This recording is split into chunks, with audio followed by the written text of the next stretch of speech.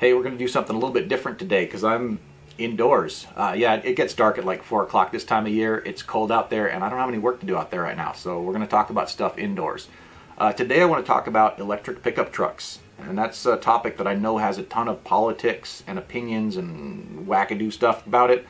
I don't want to talk about any of that stuff. I want to talk about just putting the hardware to work. And I'm not for or against electric vehicles. I don't really have an opinion either way. There's probably some things they're good at. There's probably some stuff they're not good at.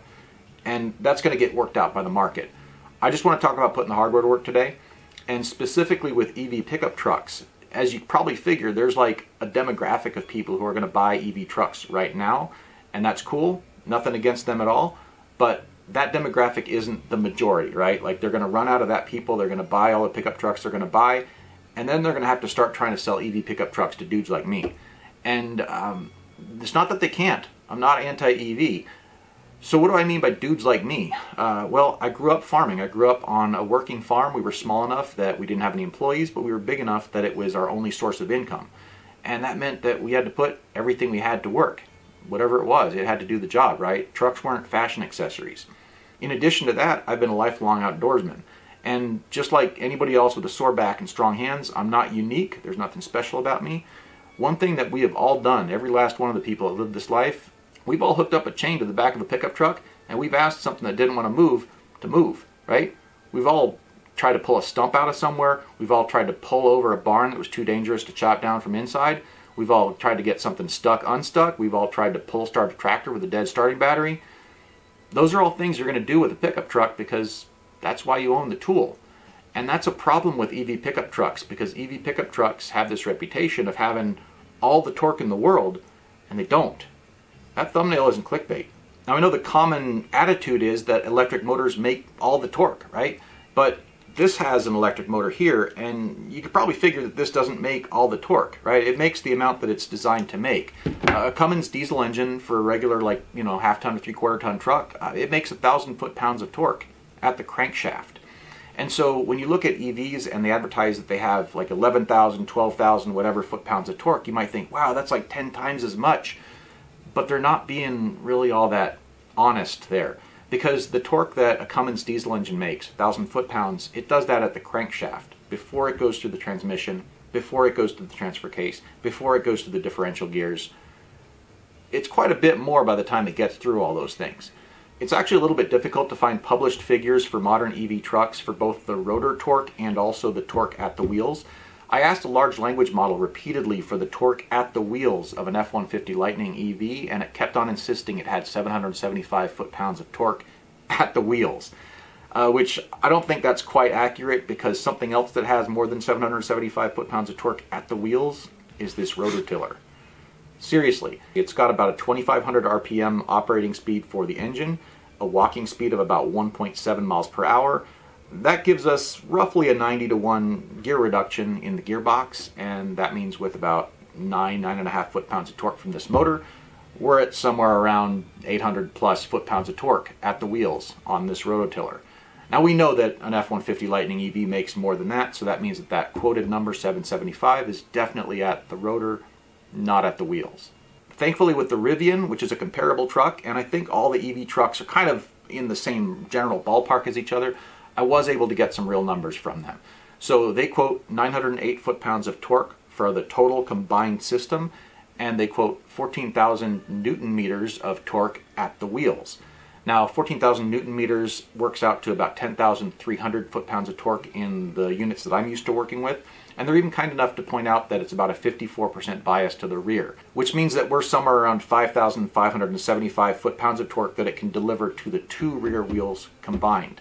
Now the Rivian quad motor EV doesn't have any connection between any of its wheels, meaning that the motor for the left rear wheel is only the motor for the left rear wheel. It doesn't connect to any of the other wheels.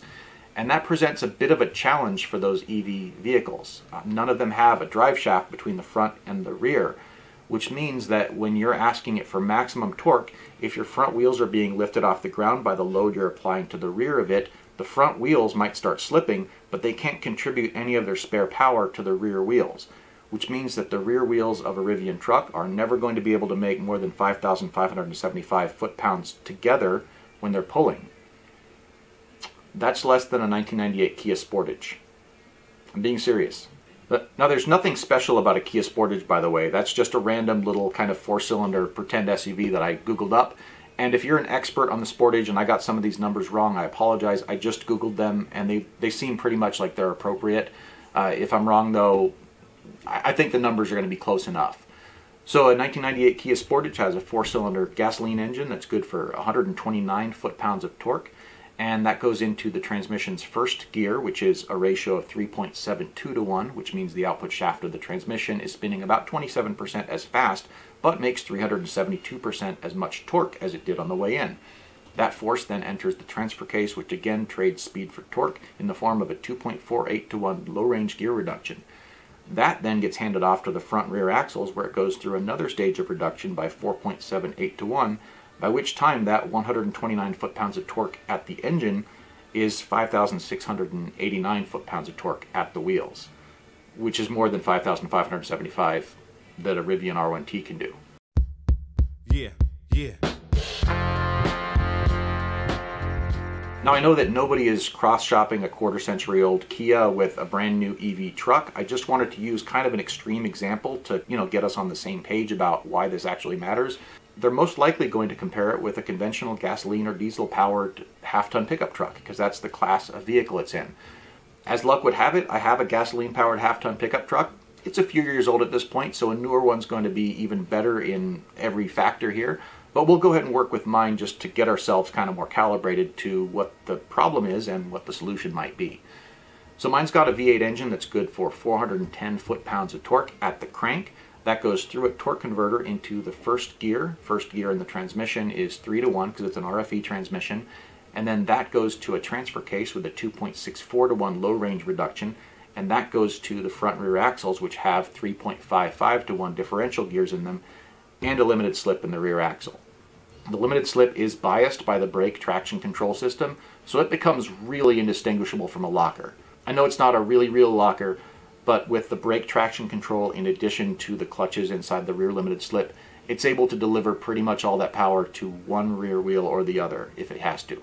So what does that add up to? That adds up to like 11,500 and change foot-pounds of torque at the rear wheels at potentially one rear wheel, which is about 4 times as much as what a Rivian can deliver to one rear wheel, or twice what it can deliver to 2 rear wheels. And it's slightly more than a Rivian can deliver to all its wheels, right? Because 11,500 is like more than 1,000 more than 10,300.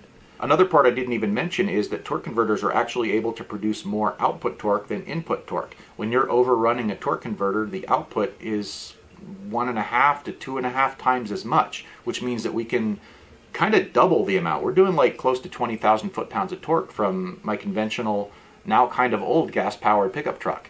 The last part I want to say about that is that a lot of people will argue, well, an EV makes all of its torque at 0 RPM, and so that obliterates a gas engine. Just check out any drag race, right? And that's kind of right, but also kind of wrong and a little bit meaningless. First thing, tree stumps don't have stopwatches. We're not talking about drag races. Yes, an EV will obliterate almost any gas engine in a drag race because the gas engine has to run through a torque converter first. A torque converter, however, has lived between gas engines and transmissions for decades at this point, and its job is to let the engine make all its torque while the wheels are going 0 RPM. That's kind of its deal. And so when we're talking about delivering torque to the ground, instantaneous torque actually doesn't matter, because the tree stump is going to be there 2 seconds from now. If you're talking about winning a drag race, yeah, that first half second absolutely matters. Show me any drag race in the world, the EV's going to win. It's a one-trick pony. Yeah, I get it. Your EV wins drag races. Okay, I can still get on the freeway just fine. I'm not really worried about that. When it comes to pulling a static object, like a stuck vehicle or a stump or something like that, that first half second is kind of no consequence. It just doesn't matter. So where exactly does that leave us? Well, this isn't something insurmountable. This is something that the EV manufacturers absolutely can incorporate into their heavier vehicles. And I'm not talking about commuter cars.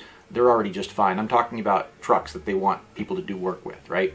The 3 ways I could see them doing this, one of them is they could just simply do a deeper gear reduction. I don't see them doing that because that means they have to speed up the rotor a lot more, and that has some serious safety implications because the inertia increases at a much higher rate than just the linear speed increase. And what that means is that when they're trying to speed up and slow down that rotor for regen and for traction control and torque vectoring, it's going to be a lot slower to react and may actually lead to wheel slippage in the worst conditions. So I don't think they're going to do it that way. They're probably already pushing the limits pretty far in that respect. The second way they could do it is with a differential input transmission. I'm talking about something similar to what a Prius has in it, except replace the gas engine with a high torque, relatively low speed motor, and then have a high speed, relatively low torque motor on the other side of it.